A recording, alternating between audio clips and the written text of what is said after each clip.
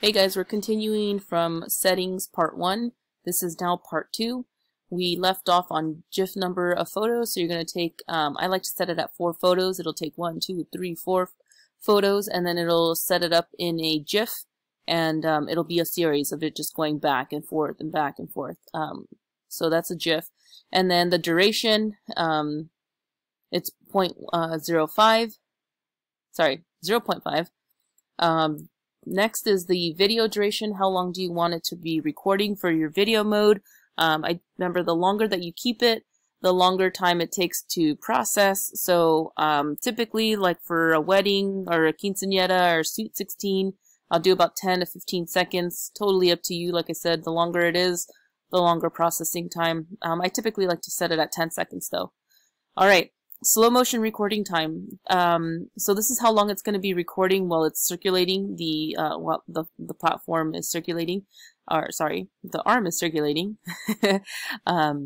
So I typically like to leave this around 4.5 seconds, and that gives me a full video length of 24 seconds. So 4.5 seconds of record time literally gives me a video, final video of 24 seconds. So that's what the customer is going to be receiving on their phone, is a 24-second video.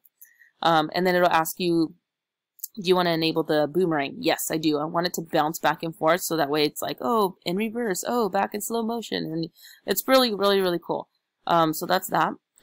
This is where you're going to add your audio file. We're not going to get into that, but this is where you're going to just literally click on choose audio, select your audio in here, and you'll see it just right here, whatever you named it as.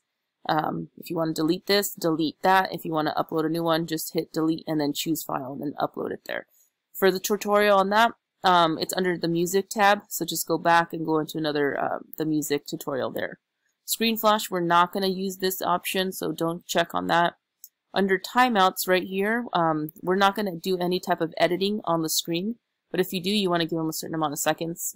In this case, we're not going to give them that because we just want people to come in, come out, and just keep repeating and doing that, because that's what people are paying for, is the slow motion and boomerang feature. Okay.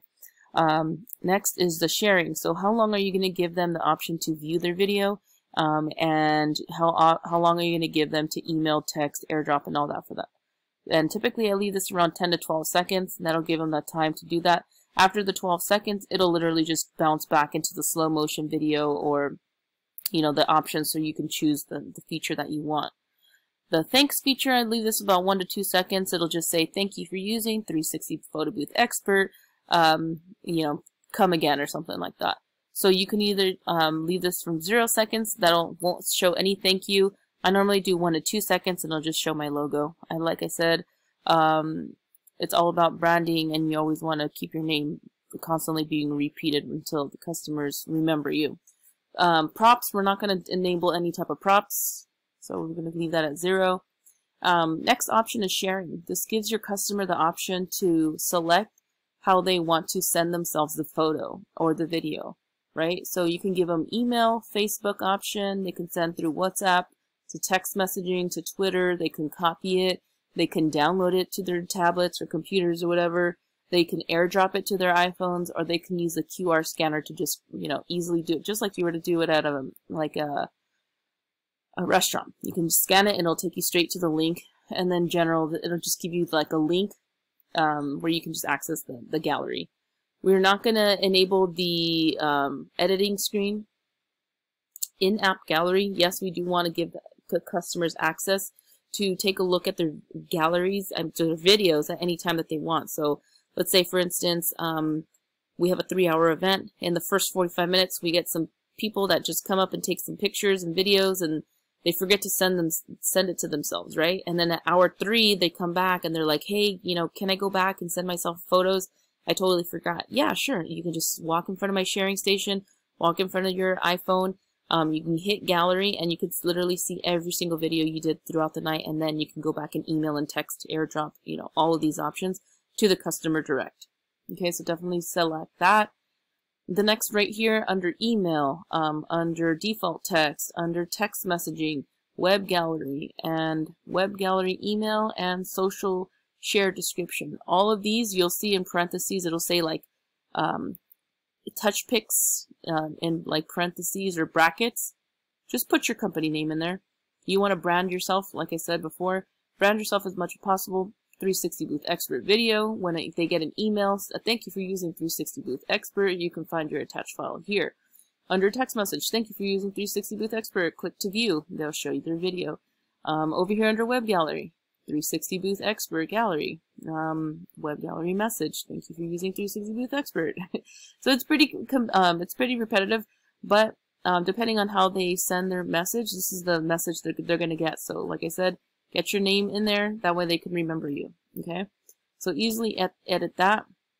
Props. We're not going to use any props because we want customers to jump on there, do their business, and then jump off and they're done. Now if you give them the option to do props, you could just literally click on one of these and it'll give you the option to add those.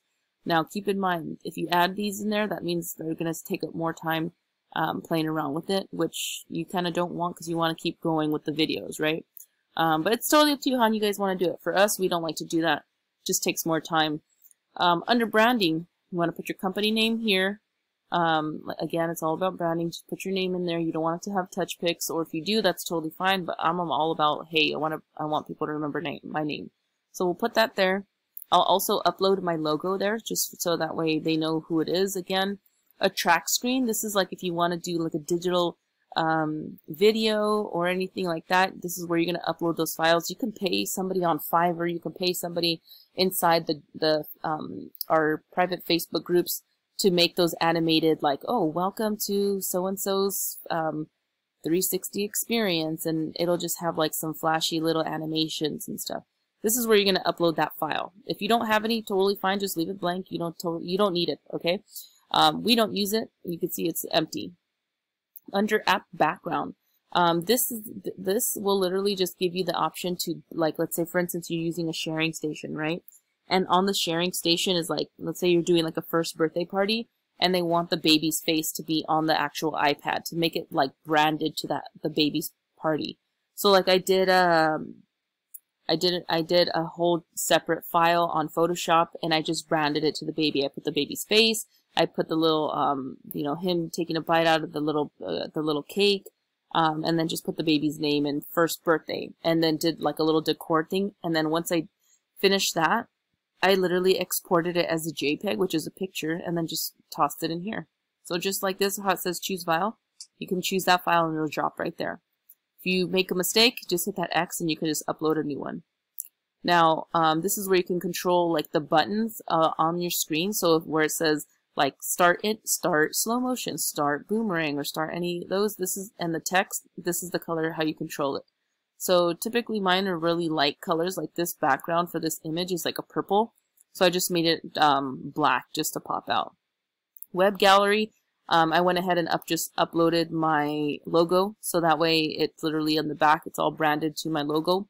We are not going to enable motion triggers, just in case you move it. I don't want it to start recording. So we're not going to use that.